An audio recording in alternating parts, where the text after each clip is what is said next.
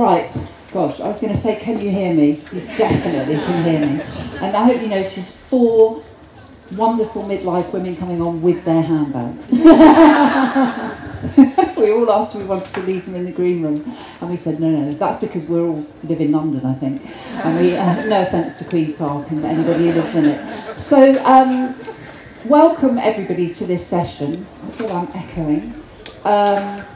Which we've got 3 amazing writers. I'm Melissa Ben, and I'm a Queen's Park resident, among other things, and a writer and campaigner. And I'm going to introduce our speakers from this corner. So this is Caitlin Davies, who is a writer, written 12 books, and her latest, including novels, and her latest book is a really, really interesting history of Holloway Prison and those who've been incarcerated there, particularly political women we're going to concentrate on.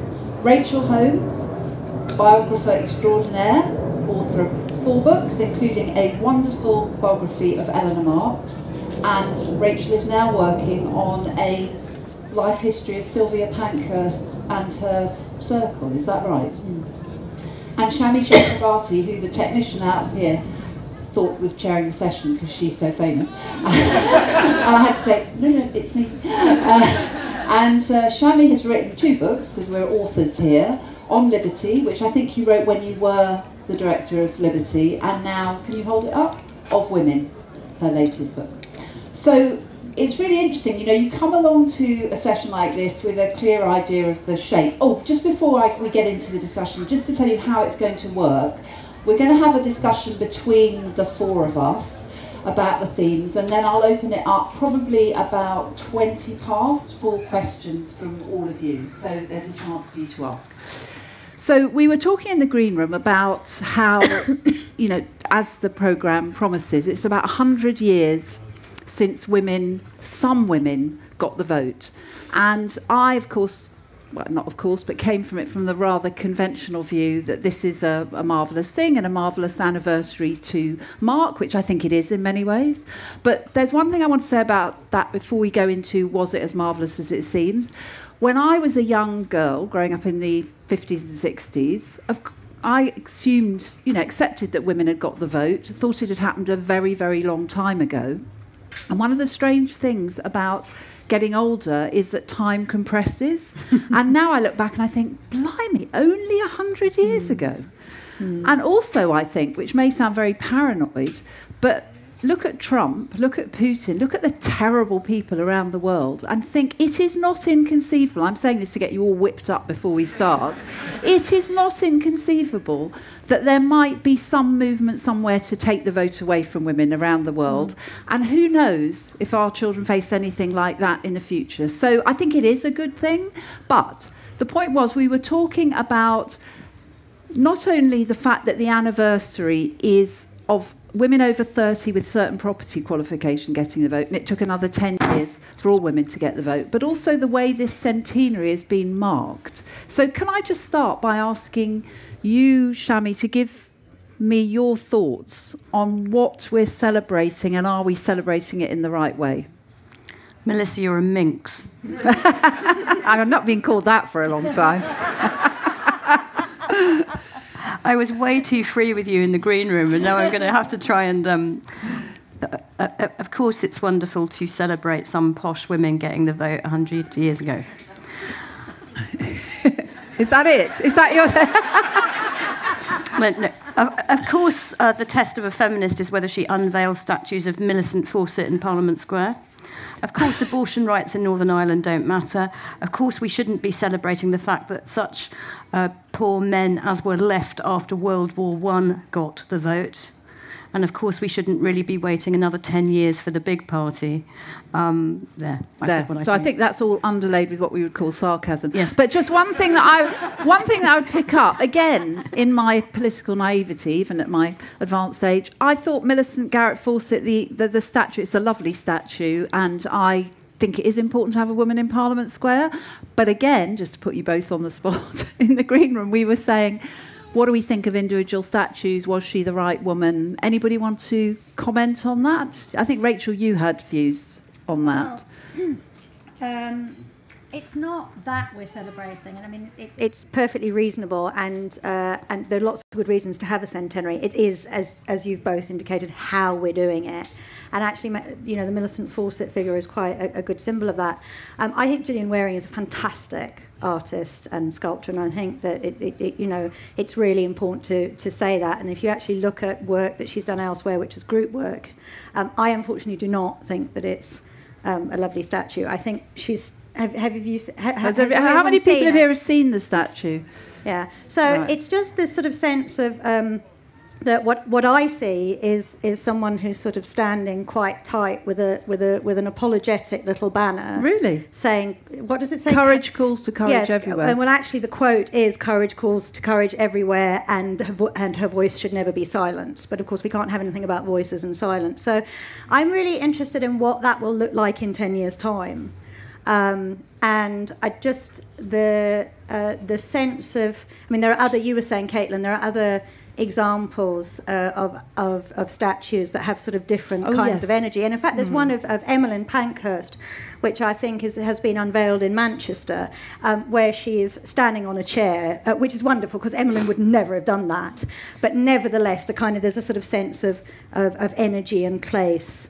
Where, you know, that it gives out in that way. But I think the other thing is that it seems curious to me, particularly when you're talking about a movement that got so much support and came out of the abolition movement, because the earliest feminist and women's movement and the earliest women's suffrage movement was enormously supported actively by the abolitionists and you know, in Britain and indeed in America, and a lot of the American abolitionists will come over here and talk on behalf of the suffragists and then suffragettes. Given the movements that it comes out of, it just seems very odd that those movements, which are so closely tied to decolonisation and anti-racism, that in a world where we have particularly young people all over the world and in Britain, in universities and beyond, questioning and tearing down statues and asking about what the symbolics of this kind of way of representing history is, we as British, you know, feminists are busy building them. No, that's interesting. But you see, I, again, maybe naively, had thought Emmeline Pankhurst, Christabel Pankhurst, they get a huge amount of press. And I was quite pleased to see a sort of, constitutional suffragists getting something. I mean, and I don't think let's see what the statue looks like in 10 years. We can debate that. But can you just mention what you again were talking about earlier about a statue to a woman, a very different kind of woman? Well, I think what Shami's saying about the centenary of some women getting the vote, you know, I completely agree with you. But on the other hand, it's like a good excuse to look at all the working class women who got us the vote. And in Leicester, for example, they've unveiled a few months ago a statue of Alice Hawkins, who was a working-class shoe machinist, a trade unionist, before she became a suffragette. And I really like that statue because she's going like that. And I think that is a positive statue of a woman to have in a public place. Right. You can't imagine Millicent Garrett going like that. Well, indeed. I mean, that's the point, isn't it? Okay. And we can have Nelson Mandela, who was once called a terrorist, but we can't have one of the women who were actually imprisoned and tortured by the British state, because it was all done by petitions, wasn't it? Just like today, positive change is only made by clicking on a Facebook page or something. And remember that Theresa May had to be able to come along and approve it, so obviously that kind of constricted its possibilities. And also the ownership of the fund that the money comes for the statue, because other statue funds that have existed for some time, such as the Wollstonecraft Memorial and the Sylvia Pankhurst Fund, also applied for funding from the same fund sometime before and were refused. And so the Millicent Fawcett one came in quite late, and that one was got it. And of course it's in line with having a Tory Prime Minister. I mean, it makes sense. This is what I love about politics, that you take something you think might be good and you go into it, but of course it's not. It's all very, very important.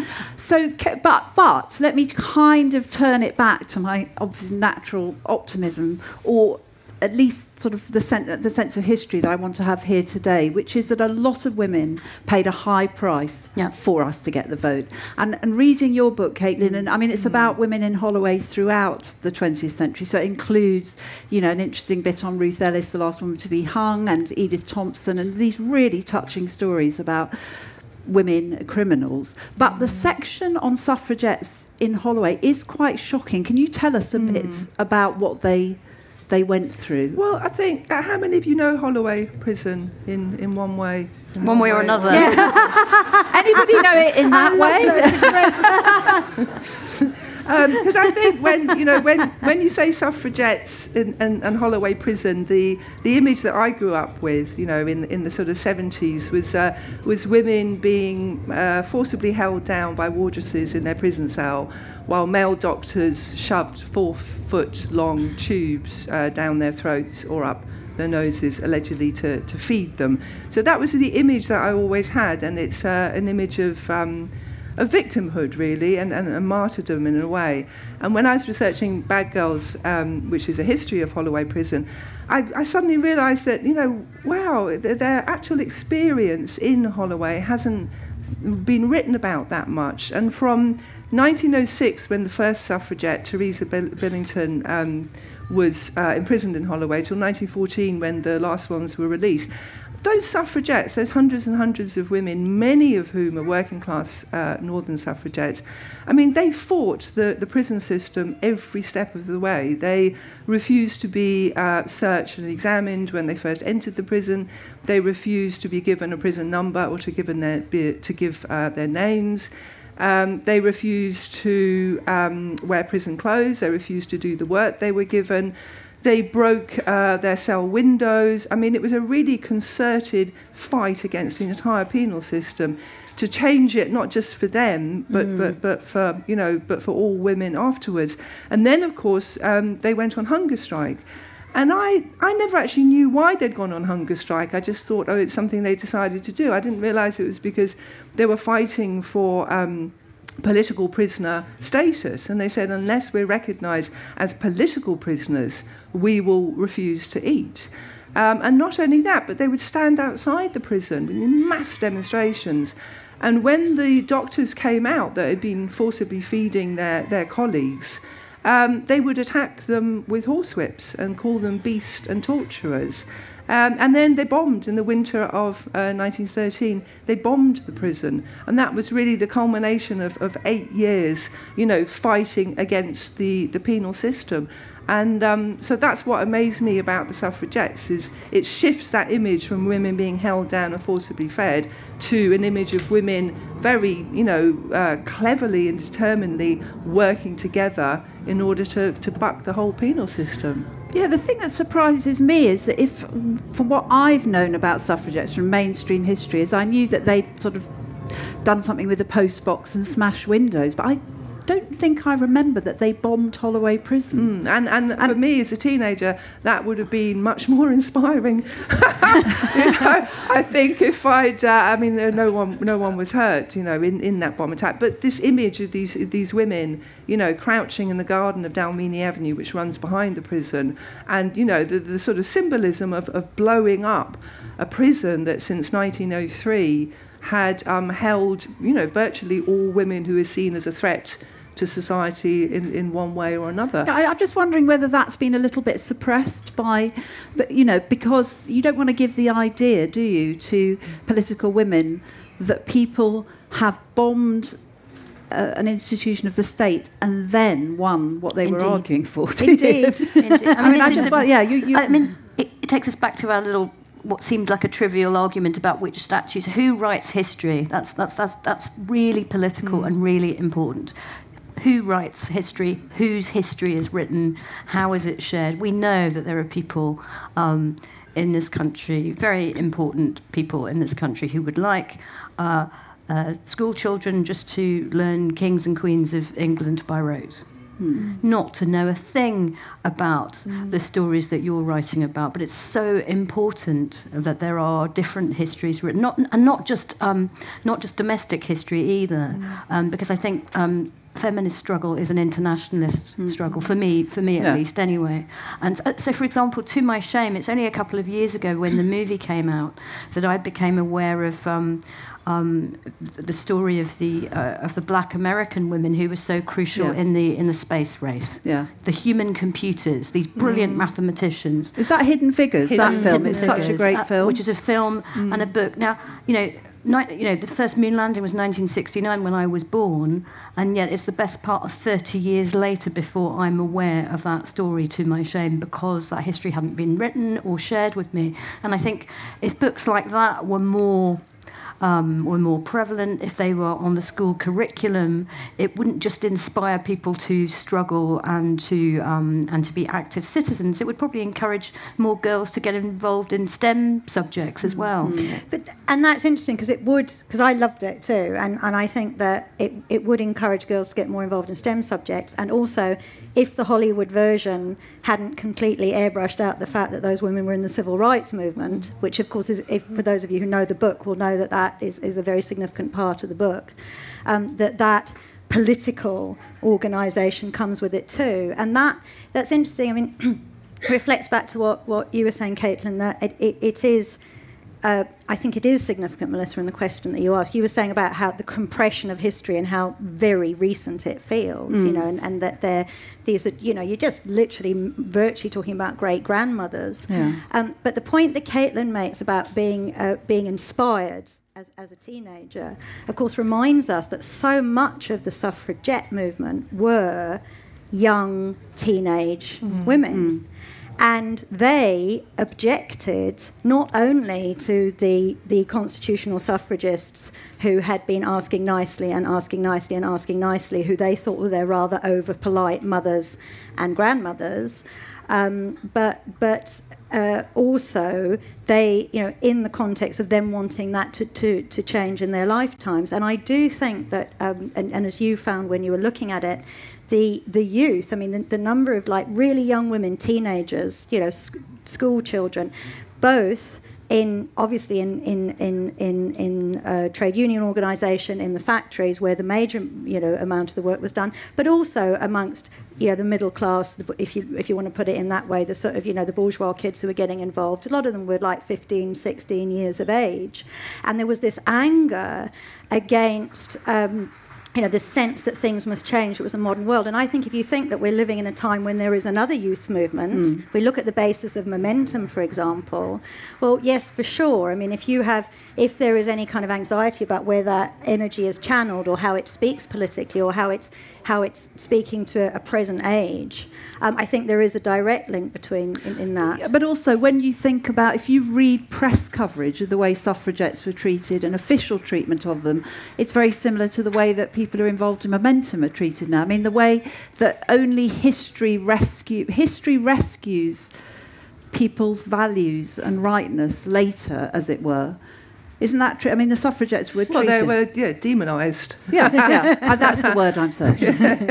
Yeah. I mean, they were troublesome women, and that's why they were locked up in Holloway. But Holloway couldn't cope because it had, up to 200 women being admitted on a single day, all refusing to give their names, all refusing to abide by the rules. And by 1912, the governor had a breakdown. He just couldn't deal with hundreds of women not abiding by the rules. And then all over the country, exponentially. I think at one point, you'll remember better than I do, but at one point there are 10,000, 12,000 women and men in prison, all over the country, all over England, all over Scotland. So it's that there's this real sense of a mass, a mass movement, which was also allied.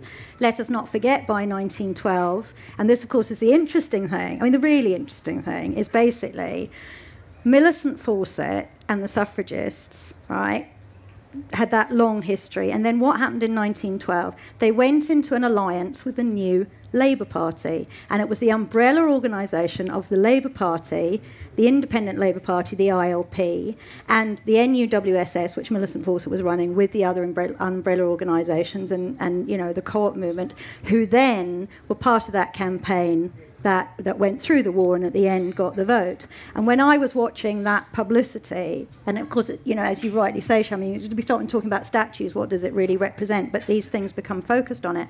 I was just waiting for one media channel. You know, it obviously wasn't going to be the BBC, but just for someone, you know, other than the Daily Mirror, to point out that actually this was something that was a platform, that was an alliance between the constitutional suffragists and the Labour Party. Movement. When you say you were the waiting... The Labour Party and the ILP and the Labour movement. When you say you're waiting in this centenary year for this to be acknowledged? No, during that coverage, I was interested in the fact that it was elided. So that connection between broader political movements and where the allegiances were, as if it was not... So it goes back to your point about momentum, as if it was not a Labour story. Yeah. I think that's always the danger with a sort of very narrow individualist feminism, if you like, that it's not seen in the context of broader, wider social struggle. And if you're not careful... it becomes separated from politics, and I don't see how that can work if you want to continue to improve the lot of women. And it also becomes separated from the interests of men and boys as well, because they're on the other side of the suffering of this terrible, weird gender apartheid, not just in this country but all over the world and forever. And so for me, my own feminism cannot be separated from my broader values about socialism or human rights, internationalism and so on. So just 2 points before we leave the suffragettes. To be fair to the BBC, they did do a programme on suffragettes and their male allies, many of whom were in the Labour movement, because I've done work on Keir Hardie. So Keir Hardie was actually the first leader of the Labour Party, an incredible supporter of it. But also, I don't want to forget the individual bravery. I mean, I accept it's not an individual matter, but the bravery of the women in Holloway. I mean, when I read in your book what they went through and they went back for more, as it were, it is extraordinary. I mean, and when as a reader, one can only test it against your own sense of, would I do that? Yeah, and the truth is, true. I wouldn't. You see, that's exactly what I was thinking. Because you know, researching that, I think, would I be in a suffragette? Obviously. Would I have smashed the windows? Yup. Would I have gone to prison? Yup. I wouldn't have gone on hunger strike. Would you have bombed Holloway? No. I don't know. Maybe if I was young, I don't think I'd bomb somewhere. I think I'd be too aware of, you know, you're going to hurt somebody. But I couldn't have gone on hunger strike. That's the point, that I couldn't have been force-fed. And, you know, I always wondered and couldn't really establish, did the women, because it was one woman that did that. They didn't agree on it. It was simply a woman, Marion Wallace Dunlop from Inverness. And she wrote to the governor and said, unless I'm given political statements, a status, from now on I'm going to refuse all food.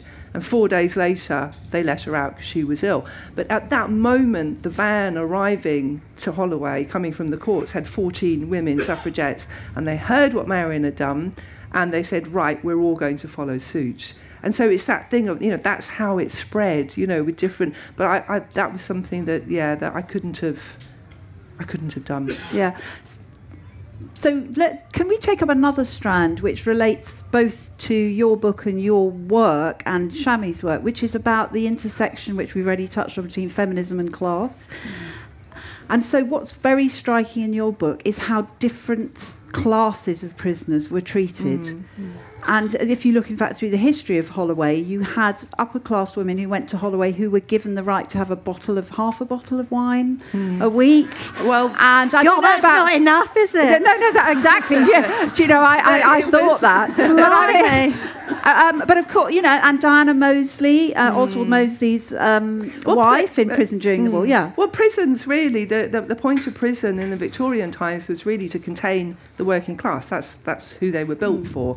So if you had nowhere to live, then you'd be arrested for homelessness and put in Holloway, because Holloway was built for men and boys mainly, not women. If you didn't have a job, you were arrested for vagrancy, and then you were locked up in Holloway, you know, where you did hard labour. So the problem was, in Britain, of course, what happens if we've got somebody, with a title? What if we've got Lady so-and-so or Lord so-and-so? Or, how are we going to put them in Holloway Prison? So you had 3 divisions, which were called classes, 3 classes. So basically, if you were working class, you were in the 3rd division. Incredible. And you slept on a piece of wood, and you had, gruel put through the hatch for yourself to eat. If you were, from a more privileged class, and quite a few journalists fell into this class, then you rented the apartment in the prison.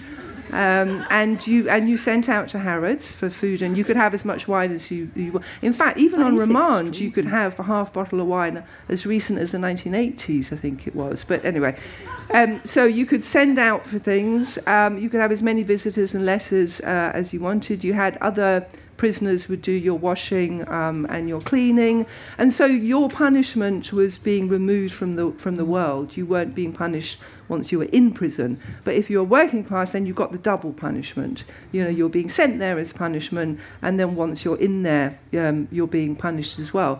So with the suffragettes, you got very, very different experiences. Like Alice Hawkins, the woman from Leicester with the statue, when she arrived in Holloway, she identified with the wardresses, which the more well-off suffragettes didn't. But because the wardresses had almost as low status, they came from domestic service backgrounds. So she identified with them.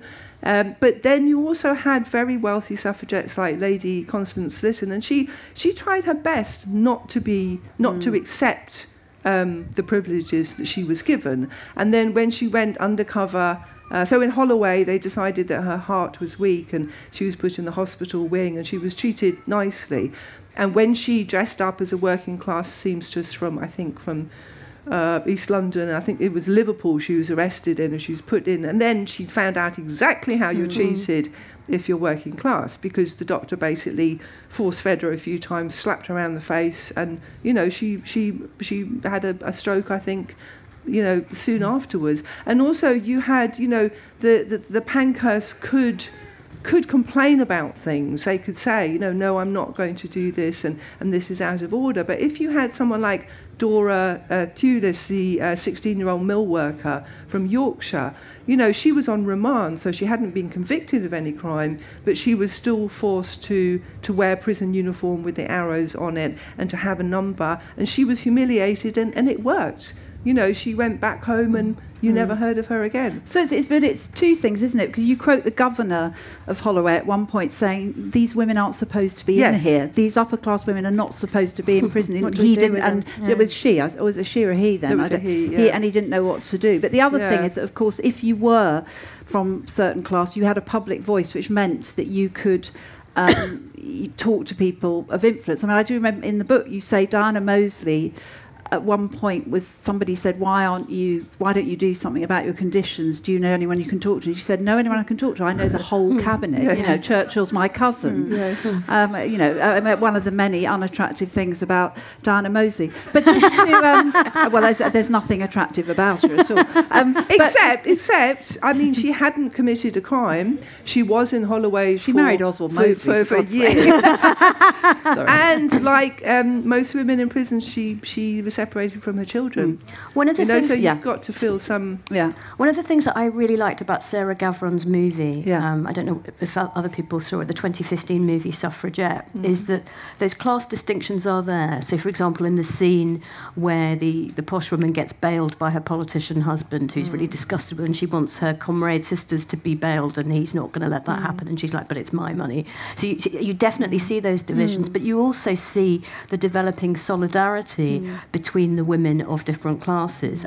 It's focused that the heroine is, of course, Maud Watts, played by Kerry Mulligan, and she is the laundress from the Glasshouse Laundry, but rises to a status in the movement where she is, by the end of the movie, giving direction to much posher women, and you do see this sense of solidarity between the suffragettes, because they are a sort of army, aren't they? Yeah. And they have ranks. They develop ranks according to their place in the movement over time, and less class loyalty to some But, extent. thinking about the relationship between culture and politics, which you touch on a lot in the contemporary world, that film didn't really get recognised within the film world. And do you think it was to do with all its themes, or? I think there were I think there were two reasons why it didn't get the recognition that I believe it really deserves, and probably will have in years to come, because I think it's really the first mainstream movie, as opposed to TV serialisation, about suffragettes. The first problem is that it is the subject matter. It's about these women. All the there are some great male performances, I think, in it, but the subject matter will always be a problem in our world. But the second really unfortunate problem was the reception in the US, because somebody in the PR department made a very foolish error. You remember the scene in the movie where Emmeline Pankhurst is on a balcony and ends with the great words, "I'd rather be a rebel than a slave." Well, some silly PR in the US put that on T-shirts for all the stars to wear, and of course, "I'd rather be a rebel than a slave" in the United States of America is a whole different ball game, and so that caused consternation. And was this a racist movie? Was it, rebels and slaves and that was really, really unfortunate. And I think it probably really damaged the film's prospects at the Oscars, for example, and in the US very unfairly. Yeah, because it just felt as if it was a film that marked something very important that then kind of fell into a ravine. It didn't get enough attention. But I hope over time people will go back to it, and over time it will get the recognition that it deserves. Because I think there's so much that I've seen the movie perhaps a dozen times. Have you? Now. Yeah. Really? Yeah. Oh my God, that really is that all? Yeah. Is that all? I was going to say, but also Meryl Streep as Emmeline Pankhurst. Whoa. Yeah, but I went to the toilet at that point. Completely missed Meryl. Well, you can see it again. Do you know, I'm going to be at risk being unpopular and think I didn't think that was the best casting, but we'll move on. No, but it probably helped to bring the money in for the movie. Oh no, of course it did. Yeah. Meryl Streep, money, attention. But Meryl Streep as Margaret Thatcher, attention. Meryl Streep as Emmeline Pankhurst, not. There's a big discussion here. Yeah. Look, time is moving on. Sure.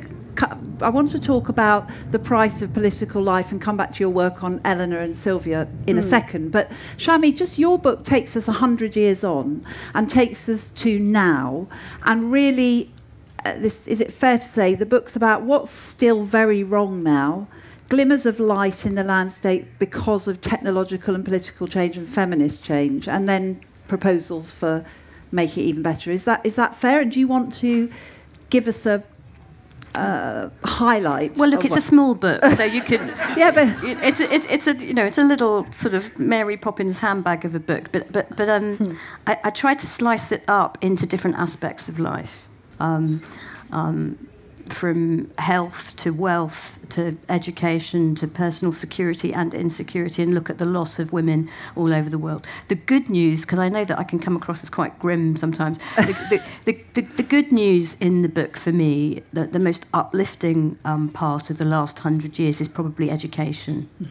And how in the developed world in particular we've moved to nearly universal secondary education for boys and girls, and I think that's phenomenal, and what then comes from that for girls and women is extraordinary. For every extra year that a woman spends in education, her economic and health and other life chances and those of any children, and there will be fewer children, which is basically a good thing.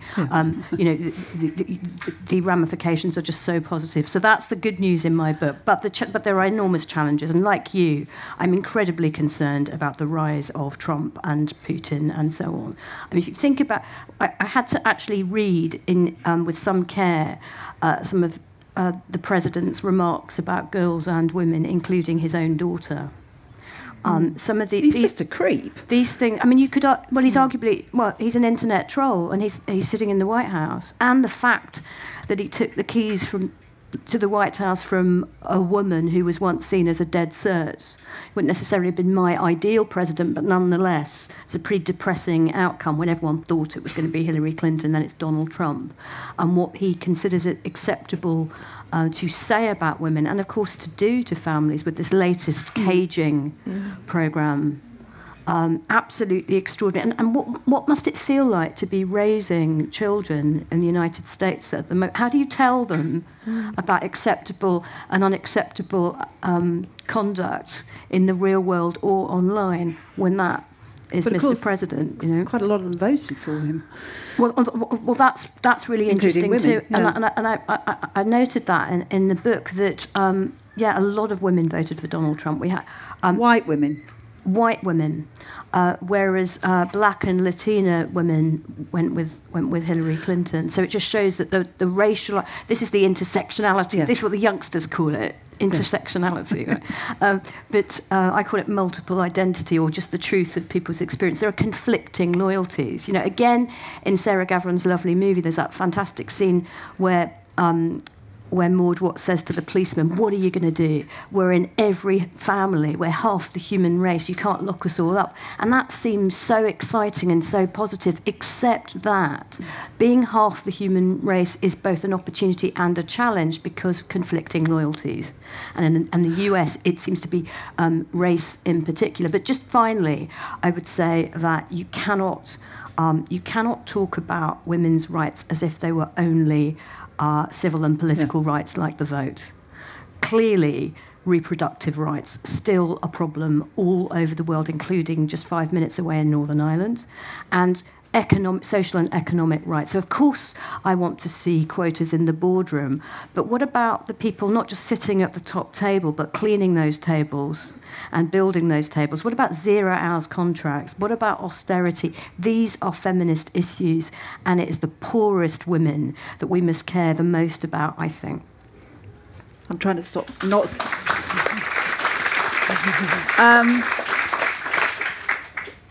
Vote Jeremy Corbyn is probably the follow of that. But the biggest shocking statistic in your book for me was that half of all women in the world between 15 and 24 think it's legitimate for a man to beat his wife. There's some startling data from international. So I mean, I suppose it's what I mean. This begins in the home, doesn't it?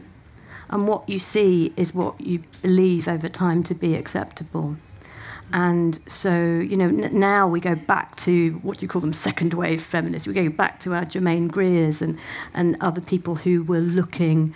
Actually, one of the wonderful things about writing this little book was reading a lot of other people's very big books that I had perhaps read when I was too young to really appreciate them. And The Female Eunuch was one in particular that I went back to and was just surprised by how relevant it still is. And to think that Germaine wrote that when she was not yet 30 is whether you agree or disagree with everything that she says at the moment, you've got to give her credit for the Female Eunuch. And I think in particular, for me, the chapter called Love is an extraordinary piece of human observation and the idea that, you know, family can be a wonderful thing, but it can be a cage. And it can be a cage for men and women, and it can bring out some appalling self-destructive and mutually destructive behaviours. No, I like that. I liked your enthusiasm for that book. And Germaine Greer is so controversial now that to have her rescued in her historical context and all her passion, and you know, she's been a hugely important figure. So I will go back to The Female Eunuch because of your book, and that's what's great also about women writing about other women's work, is that we kind of keep rediscovering what other people have said. So look, one of the things of this session that I really want to bring out, because I feel it very passionately, is the price that women pay for political action. I mean, and you've written about 2 women, Rachel. Eleanor Marx, who is, you know, a quite extraordinary woman who... I was reminded today, died at 43 and may have been murdered by her ne'er-do-well partner, Edward Aveling. But who, if you read about what she did I mean, you know, she's a bit earlier than the period that you write about, but the sort of building of the trade union movement and so on, and Sylvia Pankhurst, just give us a flavour of their achievements, but the price that they paid. Because I think we need more respect for political women. That's really what I'm trying to get across here.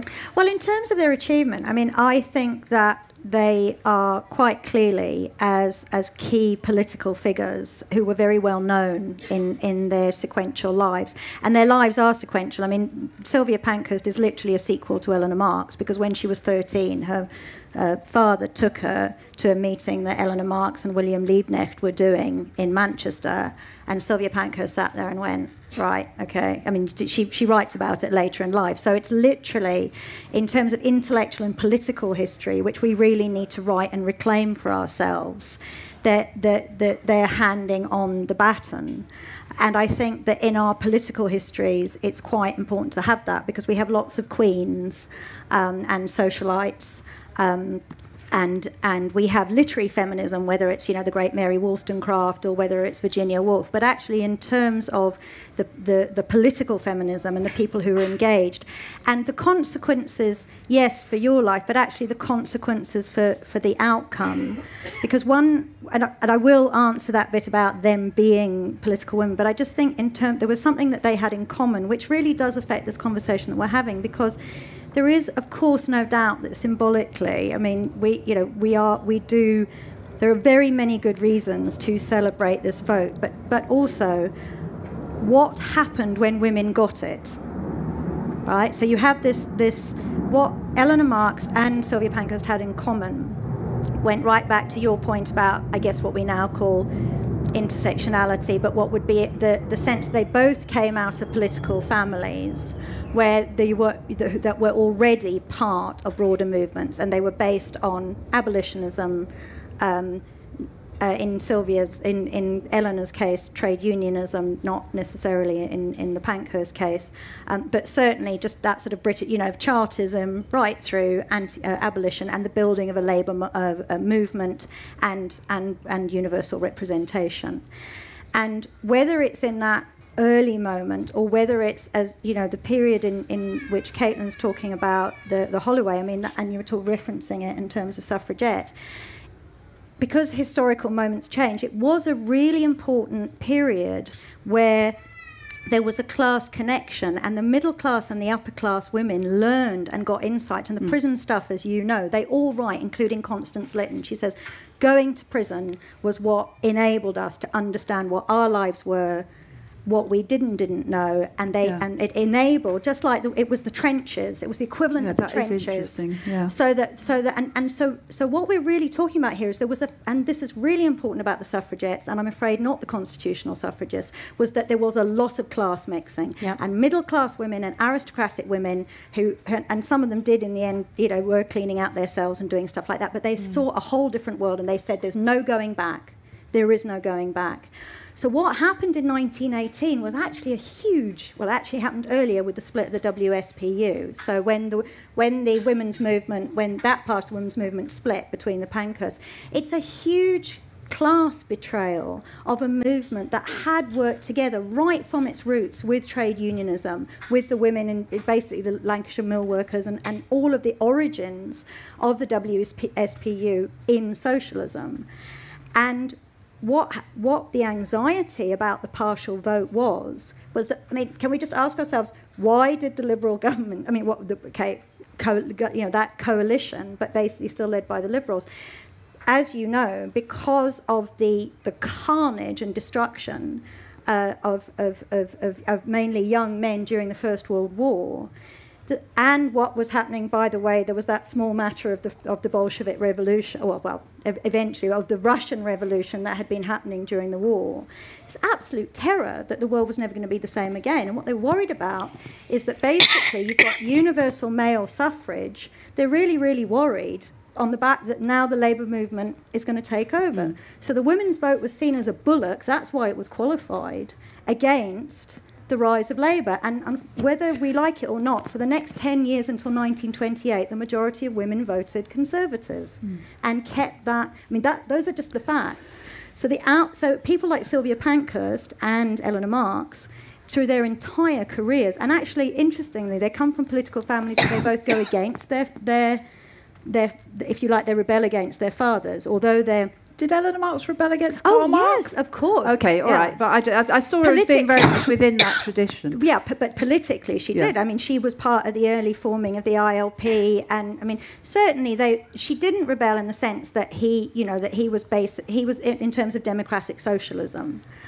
But she was at certain stages of her career, and as she went on, she was, and even from a young age, I mean, she was much more revolutionary. I mean, she was a Fenian. He never was. She was in favour of armed struggle. He never was. He believed in, totally always in peaceful, as did Engels, peaceful, democratic, change and so on. But always inclusive and also in terms of the international context, what was going on in the rest of, even in Western Europe and beyond, but in America as well, was that the women's movement were tied to forms of struggles for social democracy, and even as in the case of France, revolution that we'd never had here. So the women like Clara Zetkin, who was, as I'm sure many of you know, was the socialist feminist who was the founder of International Women's Day that we celebrate on the 8th of March every year, which of course was the trigger for the 1917 revolution. And so those women, and Rosa Luxemburg, and the women who represented that global force, and there were some women from broader around the world as well as America, were very much saying that the feminist platform had to be not a separatist platform because it was our brothers and husbands as well, otherwise we'll never, that is not liberation. And we're very upset.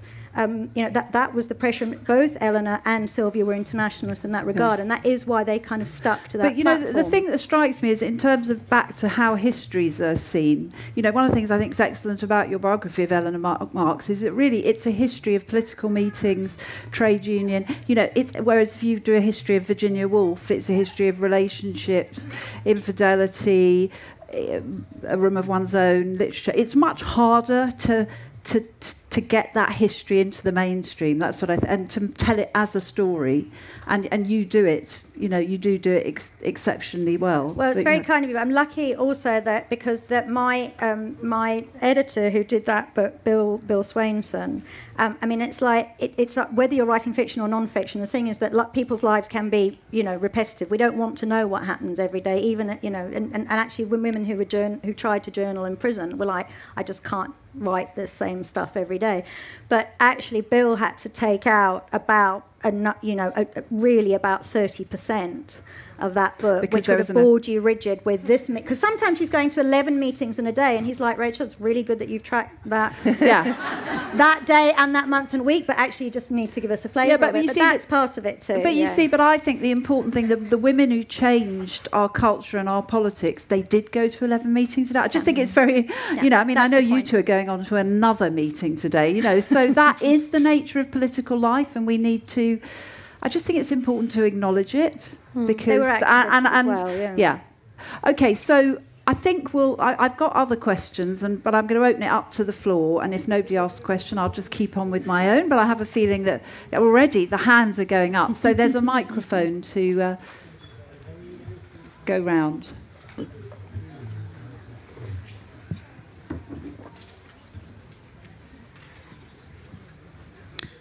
Hi, thanks very much. This is just a question about representation. I was recently asked to write a reference for the nominee of the 2018 John Templeton Prize, which is a prize of £1 million.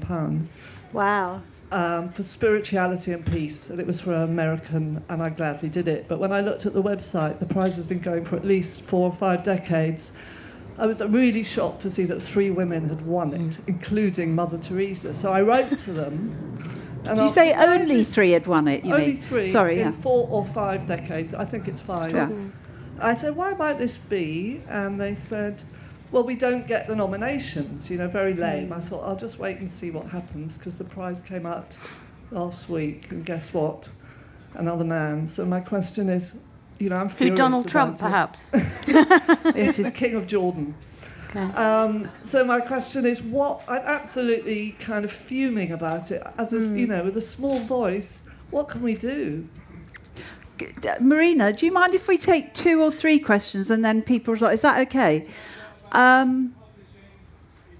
Here? Yes, I'll just... Could you wait for a microphone? It's a bit distracting hearing other people.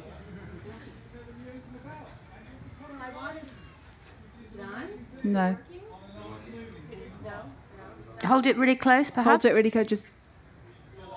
Hello, No. hello, hello. Okay. If you say it, I'll repeat it. Oh dear. Okay. Yeah.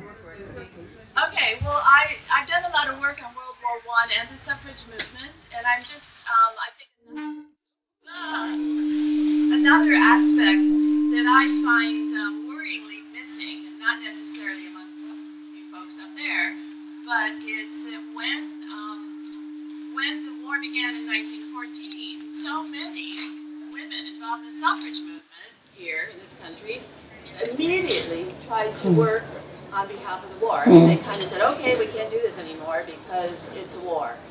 And the part of that history that I know about, luckily, and I don't know it all by any means, but there were these the Scottish women's hospitals. I mean, they were set up by Dr. Elsie Inglis. As soon as the war started, she wanted an all-woman hospital. That's what she wanted. She said, the men are going to be busy doing other stuff. I could do it. I can set up this hospital. She went to the War Office and told them this and offered this. And I can't remember whoever she spoke to, but they said, oh, no, you go and do your knitting. No, you can't do that.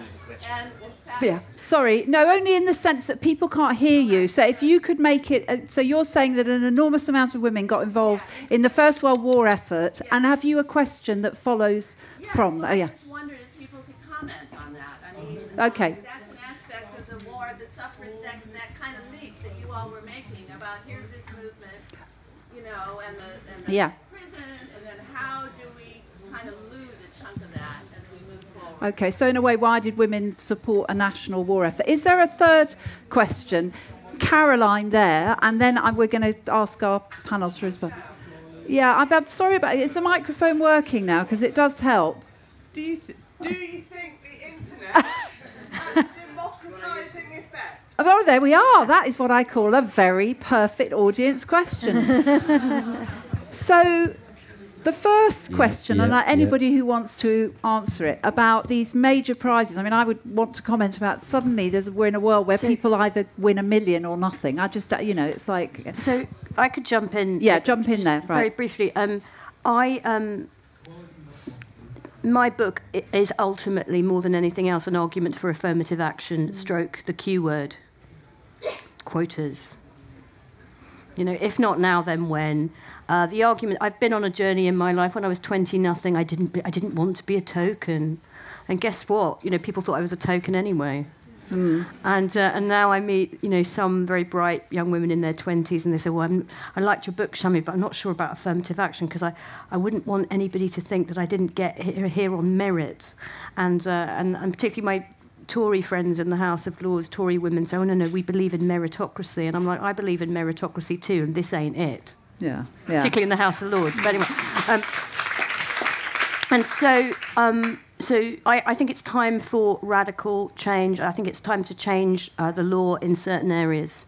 I think that we should, in terms of the economy, in terms of the British economy, there are some jobs where it should be possible to make a business case for affirmative action. And by the way, it could go in both directions, because I think, for example, there's a crisis of not enough young men going into primary school teaching, and it would be really, really good for a lot of our kids, particularly fatherless kids. So a head teacher should be able to say, I've got 6 women going on maternity leave, I'm going to have young men come into those jobs. But equally, there are lots of areas where there should be quotas and affirmative action for women. Now, that won't necessarily help with your prize. You said, how can I, with my one voice, do something about it? Well, obviously, by coming together with lots of other people's voices, which takes me to the third question about the internet. Yes, of course, it can be an incredibly democratising place, and a place for you to name and shame the Templeton Prize and get other people to join with you in that group. And maybe if it becomes a big enough group and a big enough story, the trustees of that prize will think again. But it's not just a democratising place. It's also, at the moment, a bit of a Wild West place where a lot of really, really nasty misogynist bile is placed.